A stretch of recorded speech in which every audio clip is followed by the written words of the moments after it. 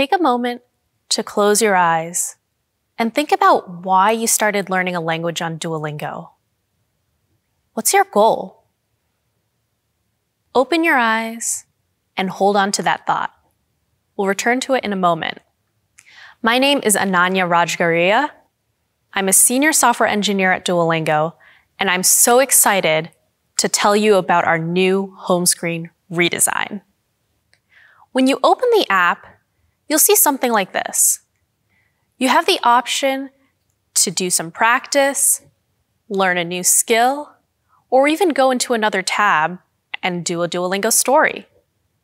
Over the years, we've gathered data from millions of learners making millions of choices like this every day. We've analyzed this data to determine the best way to learn a language on Duolingo.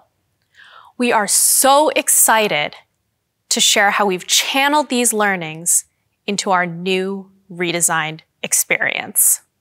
We wanted to do a better job guiding learners through our course content so that you can learn with confidence on Duolingo. We've made a few key changes here that you may notice. Firstly, there's a single path for you to follow. We've consolidated our learning features across the app into our home screen itself, and we've incorporated practice directly into the path, because even if you review past content, you're moving forward in your learning journey. Together, these features make Duolingo better for learning. Let's take a closer look at the path itself. We've kept all of our existing content and reorganized it into a single path. In this diagram, you can see how we've interspersed our existing skill content with our newly incorporated learning features, such as our popular short stories. We've then sectioned our course into smaller units for more achievable milestones. We have not and do not plan to remove practice. Practice is very important. In our path, there are 3 ways in which you'll see practice. Firstly, our skills will be repeated through the path at increasing levels of difficulty as you improve your grasp over each content.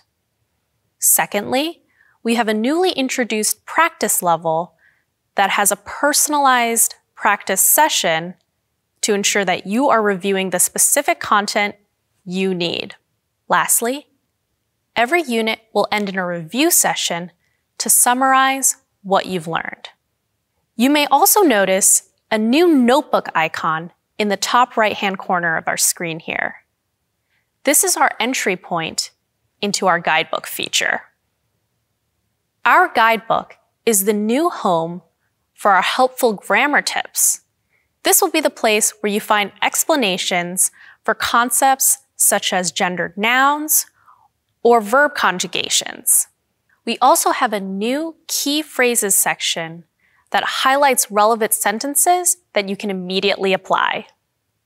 The new path strategically guides you through our content, and our learning experts made sure that it was backed by science. The most important methodology that we used is called spaced repetition. Spaced repetition is a strategy supported by learning science research. It means that it is more effective to space out practice than to cram. Reviewing concepts at regular intervals helps it stick better in your long-term memory. Over time, we'll increase the space between your review as you gradually get better at it. With our guided path, we ensure that spaced repetition automatically happens for you. For example, we'll first introduce a concept to you at the top of the path. Then, maybe a level or 2 later, we'll review it at a slightly higher difficulty. Then as you improve your grasp on the concept, we'll increase the difficulty even more, as well as the space between the review. Our learning experts and our data help us tune the optimal pattern for language learning. What does this mean for you? Our new redesign equips you with a clear path to follow. Our features make it better for learning, and it is backed by learning science.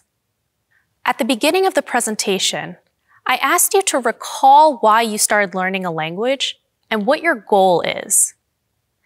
I invite you to take a minute now and share it with us in our live chat. With the newly redesigned home screen, you can be confident that with every step that you take on this path, we're getting you closer to that goal. Thank you.